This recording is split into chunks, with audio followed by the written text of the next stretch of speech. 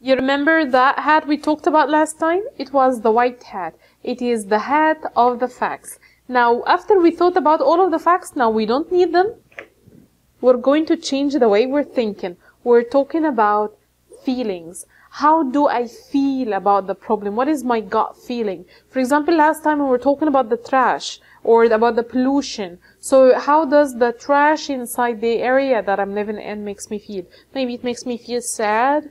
Maybe, when I see it, it breaks my heart, but I don't say, well, we have a lot of quantities inside the building, that we're living in, because that would be a fact. But what we have to keep thinking about is the feelings. If you refer back to our cooperative language learning course, you'll find that you will be asking your students to sit in teams. So if you are having a certain problem you're discussing together as a class, you can ask every team to use only one hat and think in this way, or you can ask them to have the 6 thinking hats inside the team, and they would just be, thinking in the way that is determined. So, for example, if now we're thinking about the feelings, you only think about the feelings. So, if we're talking about pollution, so what do we feel about pollution?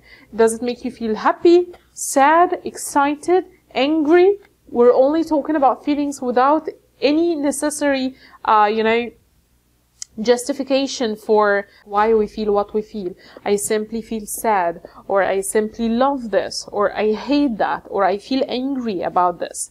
And without having to say like any reason or any factor that supports how I feel.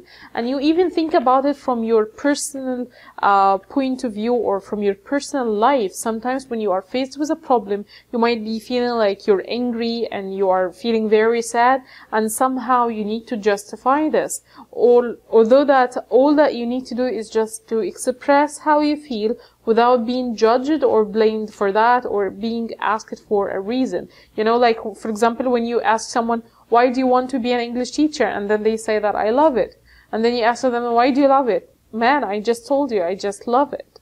So this is how it works. You think in one hat in these couple of minutes that we have decided, for example, 5 minutes, 10 minutes, 15 minutes, you just think using one hat at a time.